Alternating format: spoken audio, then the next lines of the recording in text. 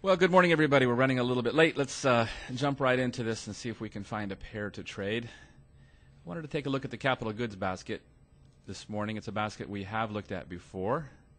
It's got some products that are highly correlated, and the RW coefficient is good.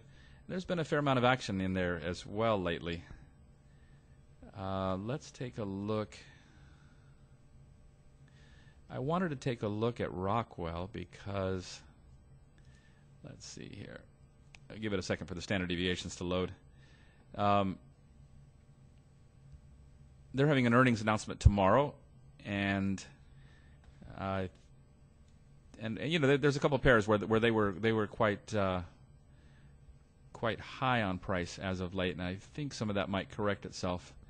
So it might be a nice pair if Rockwell's on the short side of that trade. So that's what I was actually looking for here.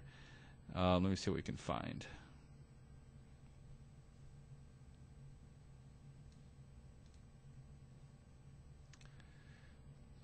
Let's take a look at this one here. I know it's not out to the second standard deviation, but it's got a pretty strong correlation and an amazing RW coefficient. So let's take a look at this one. Yeah, the you know, half a penny per day of drift. That's pretty nice. Earnings for tomorrow with Rockwell, so I would take a look at it. But yeah, that's what I thought I remembered. It had taken a big jump up, and it's already started some motion down. So I don't know if you want to trade it today or perhaps watch and see what the earnings come out. But the expectations on the earnings are slightly down from last year. The track record has been literally perfect with this, and it's got 17 days. So you know, the earnings here is the 14th. So there's not a lot of time, before the earnings here. But again, you might take a look at it and decide to hold it through the earnings in this particular case. So let's jump over and look at the. Let's create a pair and turn it into and look at the hitting probabilities with this. So here we are. Let's see.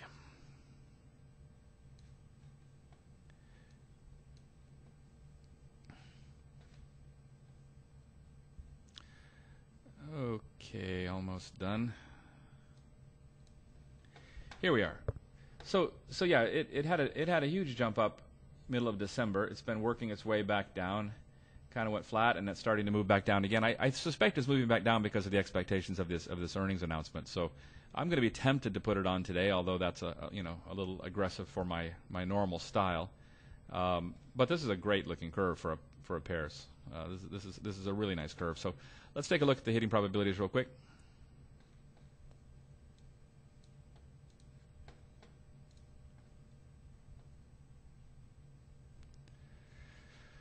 Okay, so the mean is at 0.11. There's plenty of profit room in here. Let's just put this at 12 days and run the simulation. I certainly don't think we're going to have the mean as our... Yeah, so it's still, to get to the mean, it's still suggesting 52 days, which is certainly not something that we're going to try to do. And yeah, 3 out of 4 profitable in 12 days. So it's not a perfect trade here. But let's change the target number here to $4 and run it again. Okay, that puts it down to 16 days. That's a little more in line with some of the earnings dates. But again, I'm not, for whatever reason, the earnings on these are a little bit more predictable than some products, and I'm not as concerned with the earnings date on this particular pair. But again, that's all a matter of style. You should take a look at it and see what you think. But the only part that bothers me a little bit is that we're only showing about a 3 out of 4 winners, and with pairs trading, I tend to like that, like to have that number a bit higher. So, but overall, let's make it. Let's try 5. Let's try one more number here.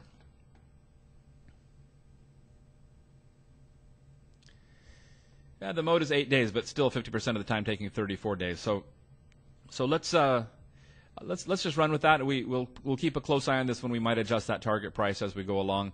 But let's make this a recommendation for today. So it's ROK minus 1.09 of SPW. It is a short.